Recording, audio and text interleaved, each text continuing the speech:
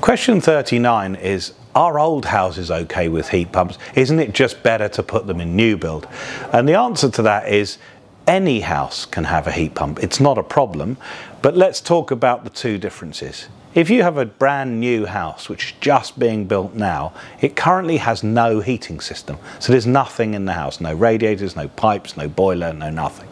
So it's really, really simple for us to turn up to the builder and say, we're going to design you a complete heating system with radiators and all the pipe work and make it perfect to work with a heat pump. So of course, it's really easy to do, or much easier.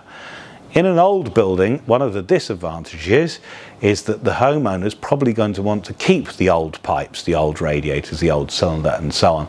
And the more parts you want to keep, the more difficult it is for us to get you into a heat pump.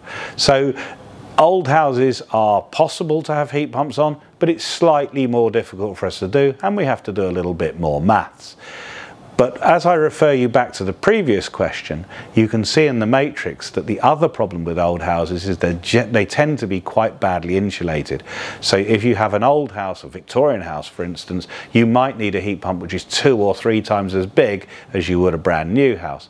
So again, old houses, bad insulation, big heat pump, more expensive, therefore more difficult to do.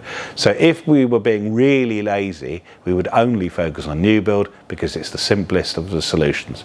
I live in a house which was built in 1922, appalling insulation, but I've had a heat pump for 13 years. It works beautifully.